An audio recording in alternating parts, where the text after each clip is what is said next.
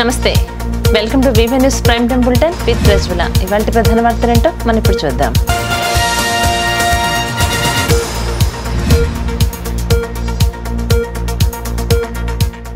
Covid లాంటి విపత్కర పరిస్థితుల్లో ఎవరికి వారే తమ సేవా గుణాన్ని చాటుకుంటున్నారు. హిందూపూర్ పట్టణ పరిధిలోని వినాయక నగర్లో Shri Venkatadri Greens and ventures వారు 10 మంచాలు 5,000 రూపాయలను ఎమ్మెల్సీ మహమ్మద్ ఇక్బాల్ కు అందజేశారు. వీటిని మున్సిపల్ కమిషనర్ వెంకటేశ్వరరావుకు అందజేశారు. ఈ కార్యక్రమంలో శంకర్, మునీంద్ర, అమర్నాథ్ రెడ్డి, మంజునాథ్ రెడ్డి, శివప్ప, వైసీపీ పట్టణ మహిళా అధ్యక్షుడు నాగమణి పాల్గొన్నారు.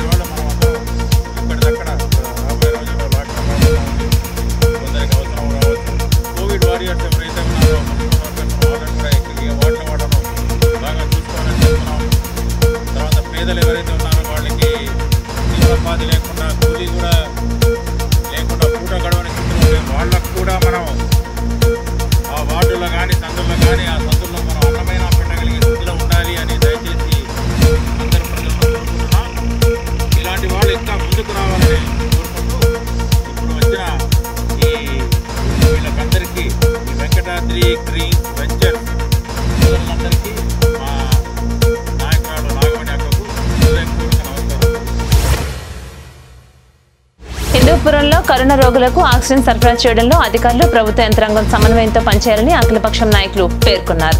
ఇటీవల హిందూపురం ప్రభుత్వ ఆసుపత్రిలో ఆక్సిజన్ అందక ప్రాణాలు కోల్పోయినటువంటి ఘటన పునరావృతం కాకుండా చూడాలని తెలియజేశారు. ఈ మేరకు అఖిలపక్షం ఆధ్వర్యంలో బీఎస్పీ శ్రీరాములు అధ్యక్షతన తుమ్మకుంట పారిశ్రామిక వాడలో ఆక్సిజన్ తయారీ కేంద్రాలను సందర్శించారు. ఆక్సిజన్ ఉత్పత్తి, సరఫరా వివరాలు అడిగి తెలుసుకున్నారు.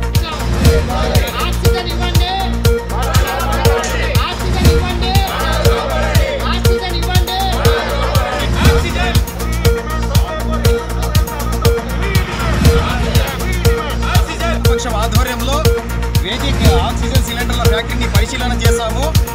ఇక్కడ వాళ్ళతో మాట్లాడాము. మాకు ఒకటే మా ధ్యేయము, ఆక్సిజన్ పూర్తిగా సరఫరా హిందూపురం చేయాలి. వేరే చోట్ల కర్ణాటక అవన్నీ నిలబెట్టేయండి. దయచేసి హిందూపురం ఆక్సిజన్ సరఫరా చేసి హిందూపురం మరియు అనంతపురం జిల్లాకు ఆక్సిజన్ సరఫరా చేయాలని వీళ్ళు కూడా చెప్తున్నారు. మేము మొత్తం అనంతపురం జిల్లాకు సప్లై చేసి అంత ఆక్సిజన్ మాకుంది, నిల్వ ఉంది అని చెప్తున్నారు. సిలిండర్లు కావాలి అంటున్నారు.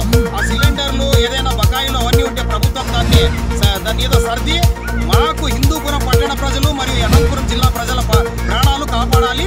ఇక్కడ ఆక్సిజన్ ఇక్కడే మన హిందూపురం అనంతపురం జిల్లాకే ఉపయోగించాలని చెప్పేసి మేము అఖిలపక్షం తరఫున కోరుతున్నాం. కృష్ణా జిల్లా చందర్లపాడు మండలం చింతలపాడు గ్రామంలో కరోనా టీకా ప్రారంభమైంది. అయితే మండలంలో అధికంగా కరోనా కేసులున్నాయని కొందరు ఫేక్ వార్తలు సృష్టిస్తున్నారు. అలాంటి తప్పుడు వార్తలు ప్రజలెవరూ నమ్మొద్దని చింతలపాడు పీహెచ్సీ సూపర్వైజర్ విమల తెలియజేశారు.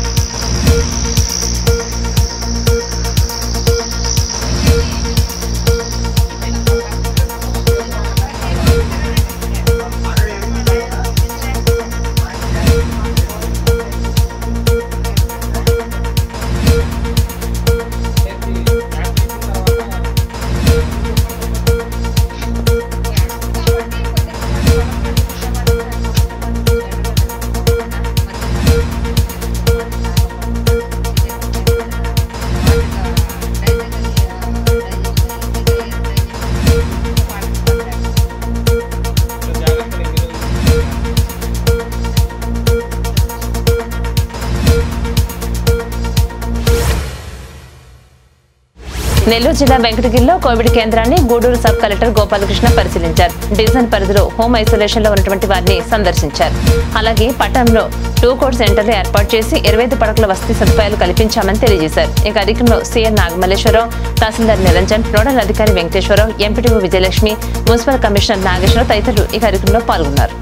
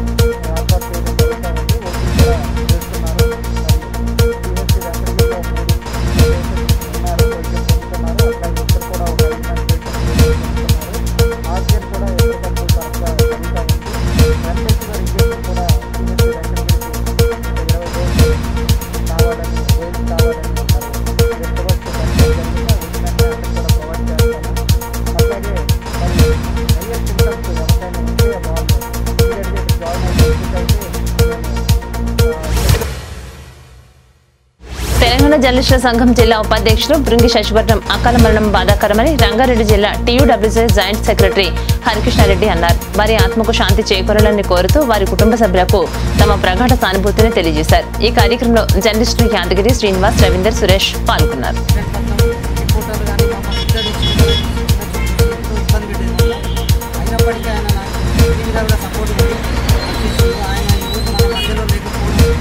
బాధాకరమైన విషయం అది నేను తప్పుకోలేకపోతున్నాను. ఈ భుజం విరిగిపోయినంత పని అయింది. ఆయన ఆత్మశాంతి చాలా సీనియర్ జర్నలిస్టులలో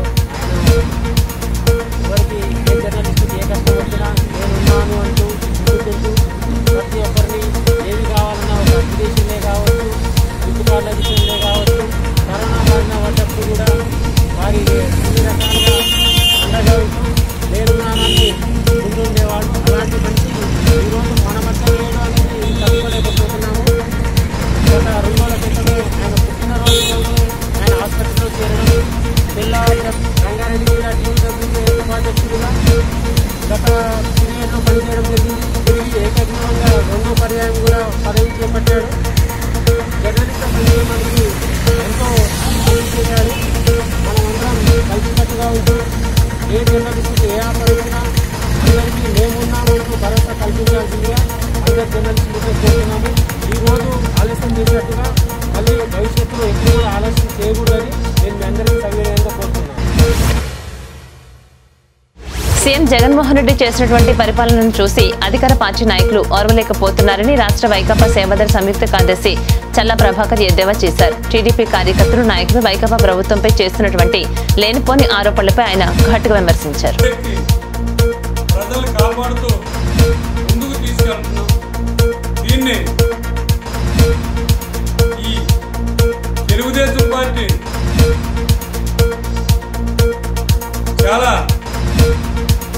విమర్శలకు గురి చేస్తుంది.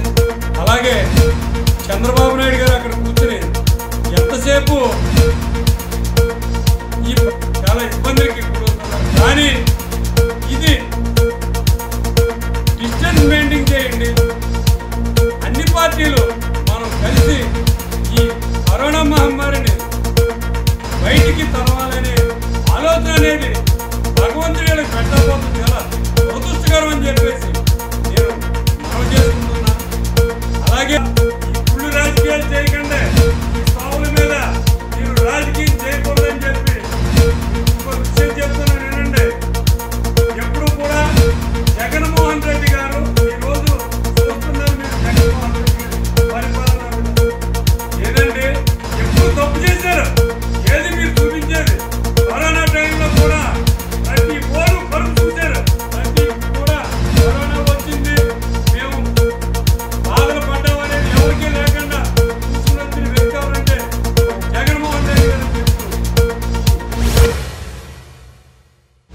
రంజాన్ను పురస్కరించుకుని ప్రతి ఏటా కృష్ణా జిల్లా గూడూరు మండలం పటాన్పేటకు చెందినటువంటి ఓ వ్యక్తి ముస్లిం సోదరులకు రంజాన్ తోఫాను అందించేవారు. ఈ ఏడాది కూడా సీఏ కొండయ్య, ఎస్ఏ దుర్గాప్రసాద్ చేత రంజాన్ తోఫాను ముస్లింలకు పంపిణీ చేశారు. ఈ కార్యక్రమంలో ముస్లిం సోదరులు వరప్రసాద్, మల్లేశ్వరరావు, దస్తగిరి, ఇలియాసు పాల్గొన్నారు.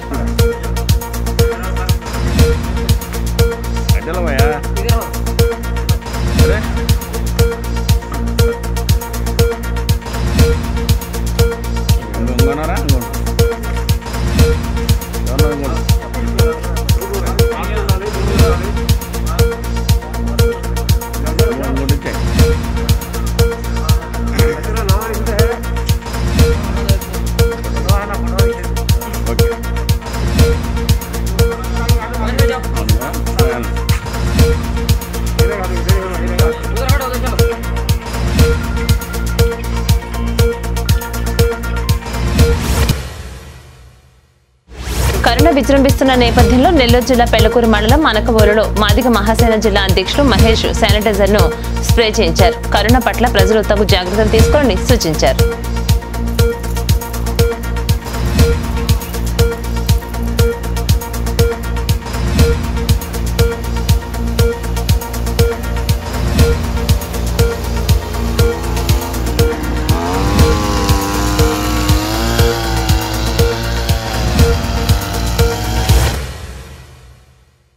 కరోనా కట్టడికి అన్ని చర్యలు తీసుకుంటున్నామన్నారు తూర్పుగోదావరి జిల్లా కలెక్టర్ మురళీధర్ రెడ్డి. ఈ మేరకు రాజూరు కమ్యూనిటీ హెల్త్ సెంటర్ ను ఎమ్మెల్యే రాపాక వరప్రసాదరావుతో కలిసి ఆయన పరిశీలించారు. అనంతరం రోగులకు అందుతున్నటువంటి వైద్య సదుపాయాల గురించి అడిగి తెలుసుకున్నారు. అలాగే ప్రభుత్వం విధించినటువంటి కర్ఫ్యూను ప్రతి ఒక్కరూ పాటించాలని సూచించారు. ఎమ్మెల్యేతో పాటు ఏరియా ఆసుపత్రి సూపరింటెండెంట్ ప్రభాకరరావు, సర్పంచ్ రేవు జ్యోతి ఈ కార్యక్రమంలో పాల్గొన్నారు.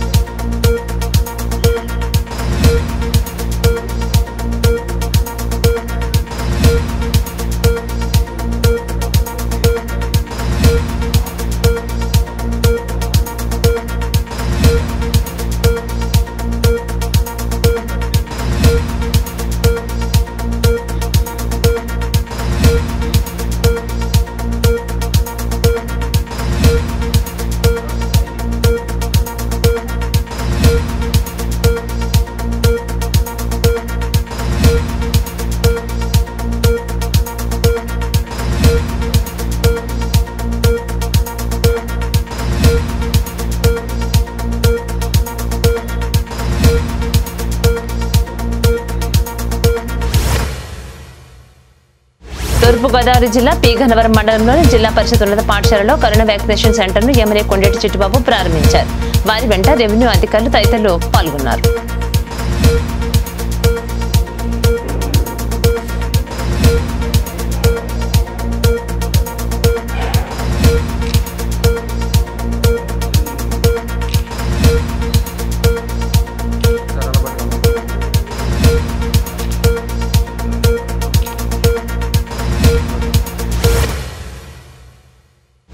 హైదరాబాద్ పాత బస్తీలోని మక్కా మసీదులో రంజాన్ పండుగ పురస్కరించుకుని చివరి శుక్రవారం కావడంతో ముస్లింలు ప్రత్యేక ప్రార్థనలు నిర్వహించారు. కోవిడ్ నిబంధనలు పాటిస్తూ భారీ పోలీసు బందోబస్తు నడుమ ప్రార్థనలు చేశారు.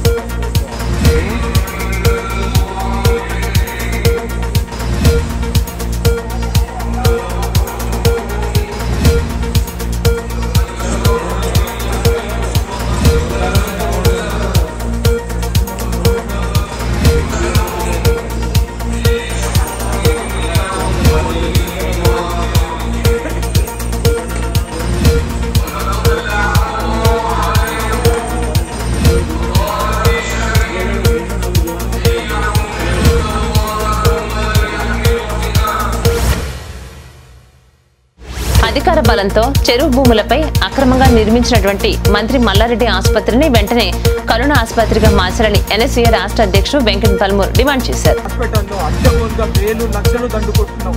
ఇప్పటికన్నా నీపైన బాధ్యత ఉంది కాబట్టి ప్రజలపైన ప్రేమ ఉందని నిరూపించుకోవాలంటే నీ యొక్క ఆసుపత్రిని మొత్తం కూడా కోవిడ్ ఫ్రీ అంటే కరోనాకి ఉచిత వైద్య ఆసుపత్రి లెక్క మార్చాలని చెప్పి మేము డిమాండ్ చేస్తున్నాము. సంబంధించిన రాష్ట్ర ముఖ్యమంత్రి గారికి కూడా చెప్తున్నాము. పిచ్చి పిచ్చి మాటలు పిచ్చి పిచ్చి చేష్టలు చేసి మీరు యొక్క కరోనా వైద్యాన్ని దారి మళ్లించి రాజకీయాలు చేయకండి. ఇప్పటికన్నా కరోనా ట్రీట్మెంట్ పైన దృష్టి సాధించి తెలంగాణలో ఉన్న పేద ప్రజల బడుగు బలహీన వర్గాలు ఇబ్బంది పడుతున్న యొక్క కరోనా విపత్కర సమయాన్ని మీరు ఆదుకోవాలంటే తక్షణమే కరోనాని ఆరోగ్యశ్రీలో చేర్చాలని చెప్పని మేము ఎన్ఎస్ఏ తరఫున నేను ఎన్ఎస్ఏ రాష్ట్ర అధ్యక్షుని యొక్క రాష్ట్ర ముఖ్యమంత్రి రాష్ట్ర ప్రభుత్వాన్ని వేడుకుంటున్నాను. ఇవి ఇప్పటివరకున్న అప్డేట్స్. మరిన్ని అప్డేట్స్ కోసం చూస్తూనే ఉండండి B5 న్యూస్.